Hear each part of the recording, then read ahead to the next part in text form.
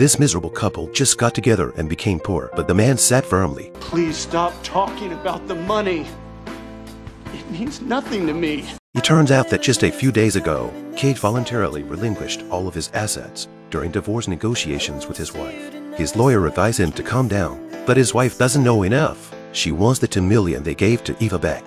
How could Cage agree to that? So his wife took him to court. The relationship between Cage and Eva is well known. Cage was no match for his wife and eventually lost the case. Overnight, he becomes the person everyone scorns. Eva is also accused of being an indiscreet woman. Even a restaurant is repossessed by the court, and both of them become destitute again. Eva thinks she caused all this and falls into deep remorse. But at this time, Cage has fallen deeply in love with Eva.